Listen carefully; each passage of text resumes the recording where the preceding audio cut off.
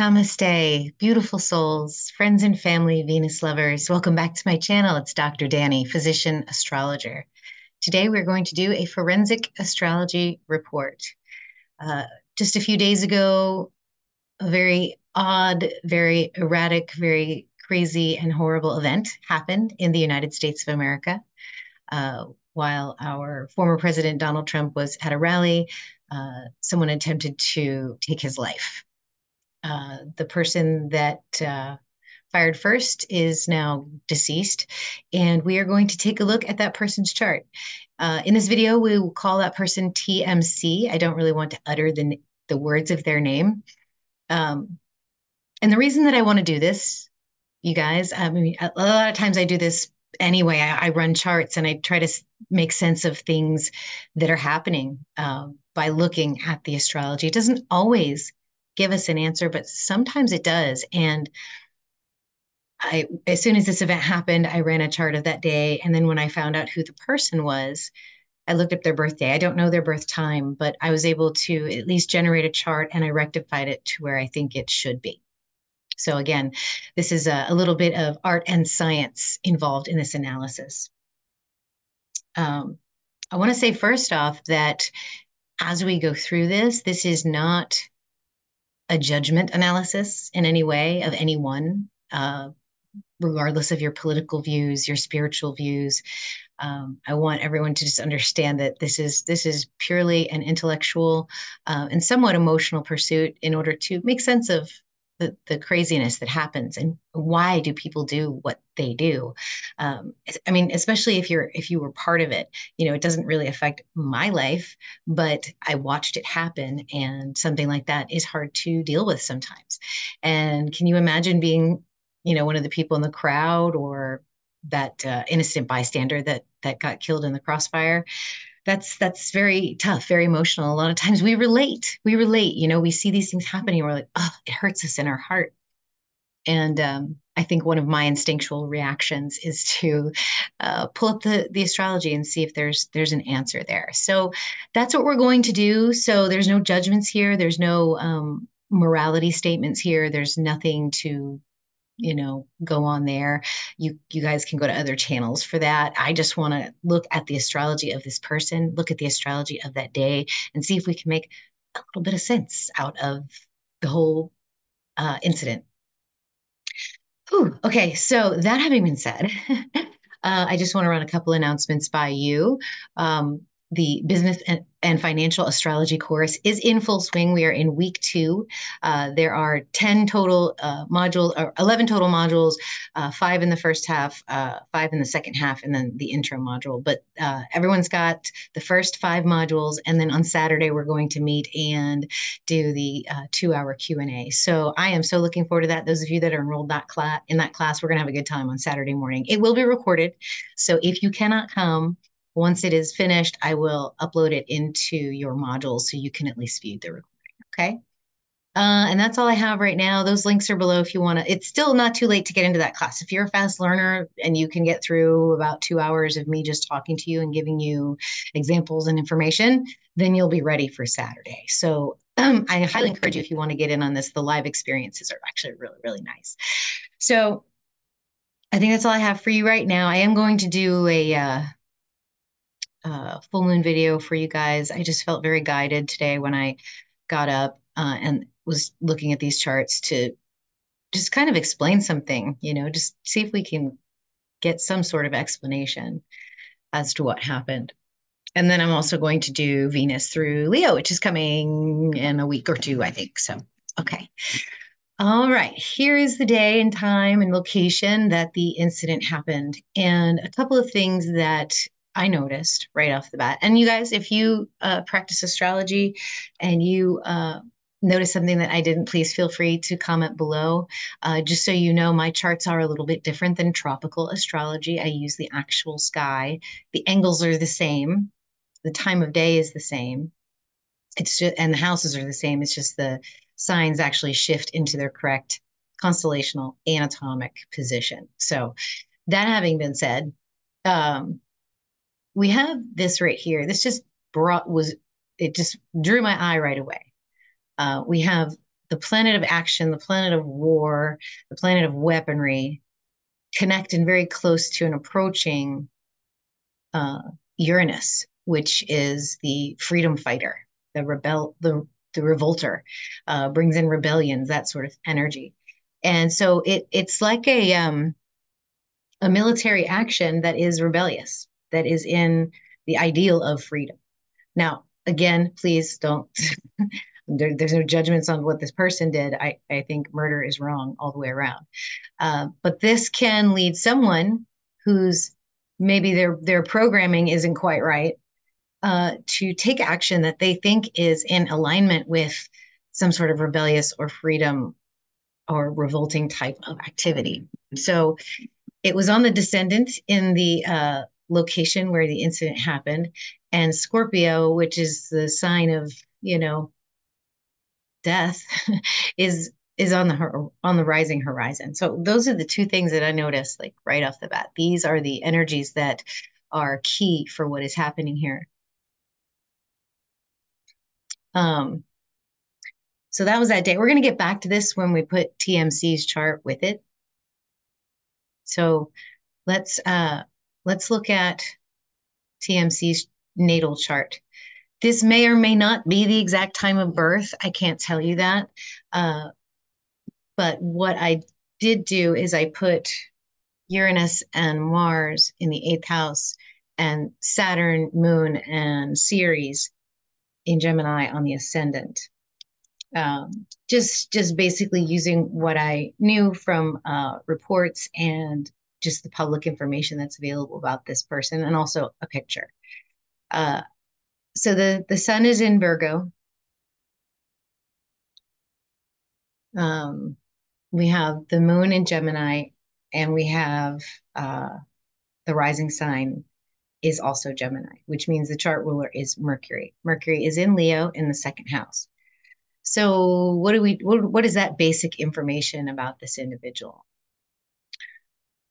So so a sun in Virgo, this, I mean, when we look at the highest energy of this is you know, the birthing mother sky goddess being expressed through the person's outward expression. But the sun is our masculine energy, it's our outward energy. And a lot of times, especially nowadays, that divine feminine energy of the Virgo, of the Virgin Mother's birthing sky goddess, is you know, sold to the highest bidder, being ruled by Mercury.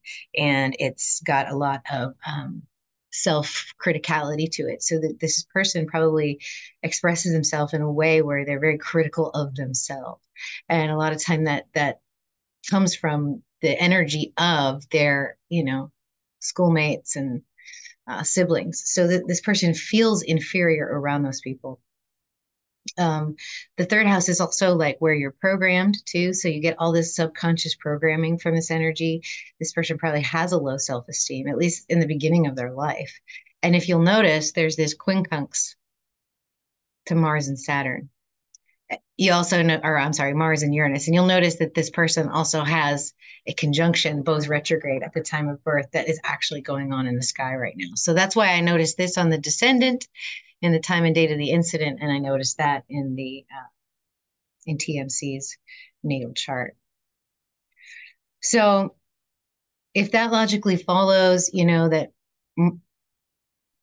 Moon is over here in Gemini, this is somebody that's very emotional around their family and peers. There's a lot of injury here. Saturn is also on the ascendant. So this seems to be somebody who's just like sort of awkward and really, really internalizing it. And with the position of Neptune also quincunxing this, these Capricornian Neptunes are very interesting people. They're young, so we don't know what they're going to be like in terms of their illusions, in terms of their spirituality, in terms of their mysticism. But it almost seems like there's a subtle like internal disconnect with that. Like it's about lack, it's about solitude with Saturn there. It's about just complete disdain for the outward expression of the self, almost. You know, when you think about it in terms of what kind of person might be able to do what TMC did, it could definitely stem from this, from deep subconscious programming done through childhood. So, wow. Okay. So, what else about TMC? Pluto and Ophiuchus. So these people, they have a really tough time. Um, they they experience death. They experience the transformation of death. Um, they're able to kind of look the devil straight in the eye, so to speak, but also look God straight in the eye with whatever it is that they're obsessed with or compulsed with. And so once again, you've got to have that deep conviction in order to be able to pull something like this off. If I mean, if you're a normal human, I know most normal humans might imagine it or think about doing something like that. I mean, you can see that the way people joke about it, but when the rubber meets the road, would you actually climb up to a roof and load a weapon and aim it at someone's head? I mean, I couldn't even imagine doing that, although I've imagined many evil things. I'm sure most of you have. So it's that Pluto and Ophiuchus that makes that real for them. And it's done in a sense of service if we use this placement and it's the sixth house. So that's intense. There's a lot of intense energy here. The other thing that is important to note is where the North Node is. Uh, North Node in the 11th house has a purpose for the collective that may not be understood. It's one of those things where something bad happens, but you don't realize the good in it until much later. So it's a hindsight kind of wisdom, but it's also a knowing that even though it doesn't look right now, it will later. Is that forward thinking 11th house type energy, so that the destiny is somewhere to make a name for themselves in a way that isn't may or may not be great. Aries is warrior energy also. Um, but instead of just being the spirit of the warrior, it's brought into the practicality because it's right here. It's just at the cusp of Aries and Taurus. Whew. And then that South Node it's interesting because this is on trial, right? This is the two worlds. This is a balancing between the polarity of light and dark, and it is in um, if we use the fifth house, then it would be innocence and joy and children, and but it could also be ego. So the self to the collective, um, this energy of always feeling like you're on trial, pretty much from the time of your youth. So this person probably never really knew a moment of innocence. I almost feel like that they were perhaps exposed to some ugly truths pretty early on about the polarity of the world we live in. So, okay, so there's those placements, right?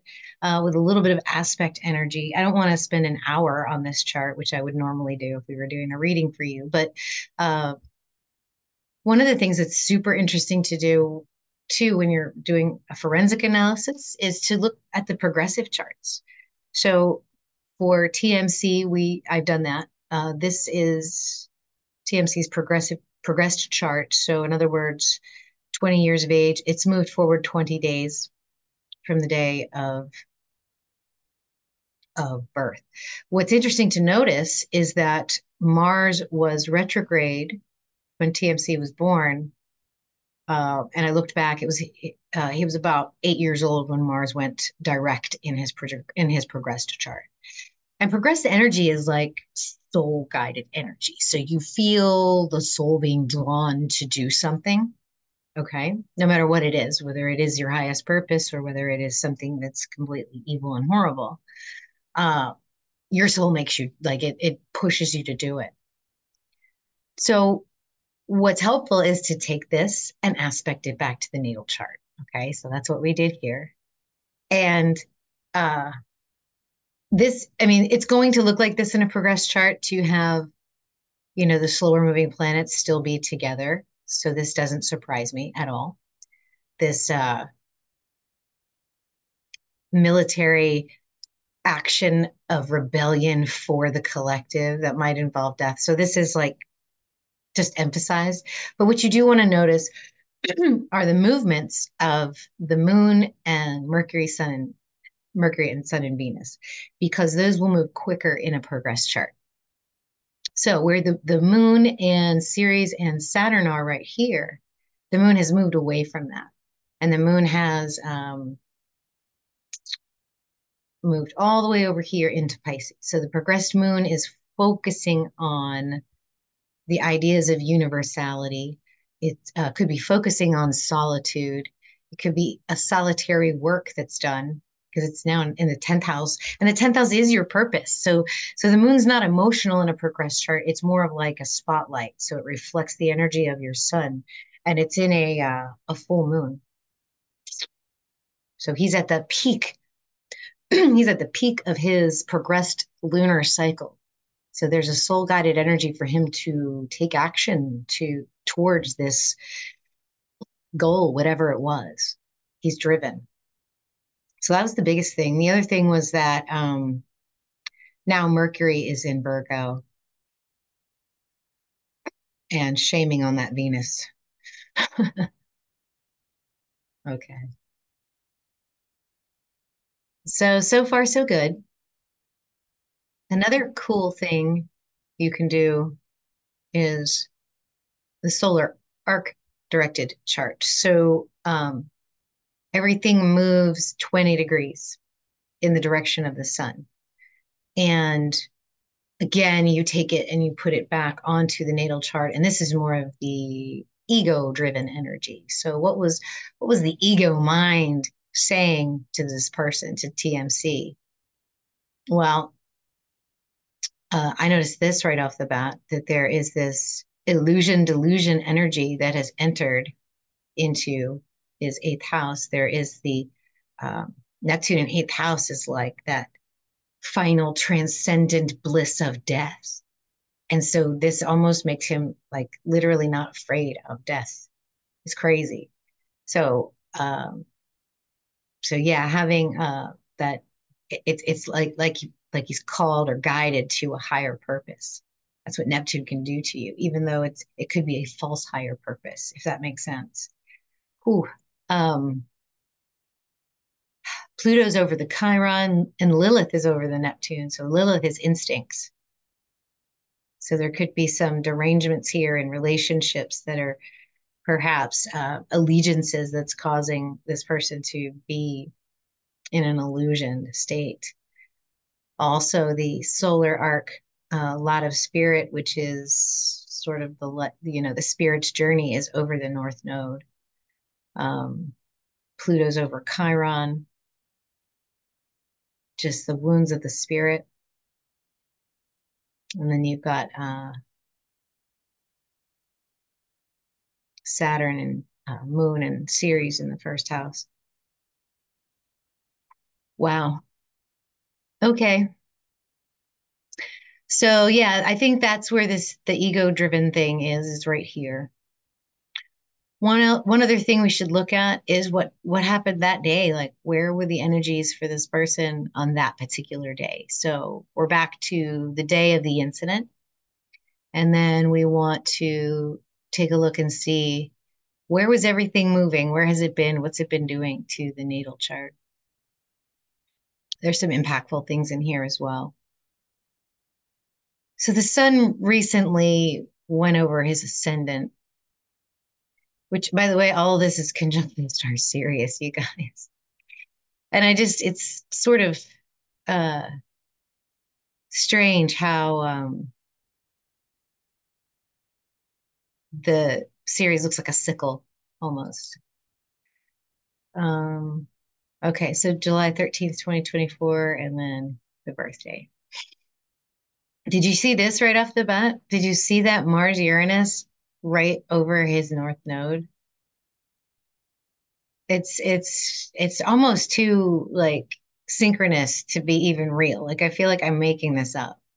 I mean, even if the houses weren't right, even if I had his birth time wrong, that energy that we looked at in the progress chart, the natal chart, that this is right there. And then the lot of fortune, which is basically the luck you're given in life, this was the luckiest moment for him to fulfill his destiny, whatever that was for him. And that's just so interesting to me to be able to see that. Now, is this something we could have predicted? Absolutely not. Like, this is not a way to like analyze somebody and go, oh yeah, they're going to be an assassin or anything like that. There's so many different ways that this energy could have manifested. But one of the unique things about astrology is that you can do this. You can say, okay, you can take a higher perspective, analyze what's happened, and for whatever that's worth to you, to me, I find that very, very helpful. Um, because if, let's say, it's 10 years from now, and everything that's happened since Saturday, um, there is a moment of wisdom that we get in reflection where we can say, you know, if that hadn't happened, then this wouldn't have happened. Look back in your own life. I'm sure there's many, many other instances where like you thought what was going on was like the most horrible thing ever.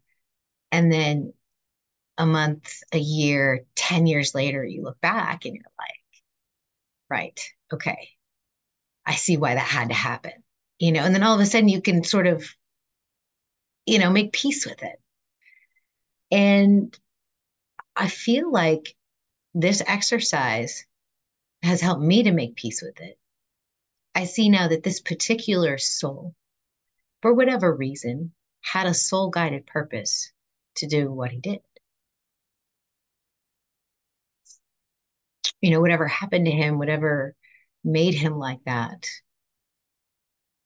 he initially consented to it. Like that was his job. That was what he came here to do. And he did it. However, the chips might fall. Again, I'm not analyzing that. That's for other people to do. I've got my own opinions of that. And it doesn't really matter for this analysis. It's just a way to maybe help you, if you're trying to figure out why would, spirit allow something like this to happen? Why would God allow something like this to happen? Bad things happen, you know, and sometimes they happen for a reason. And so if any of this wisdom can seep in and help anybody deal with what happened and what's to come, then that's my intention. That's my purpose here. So not a long video.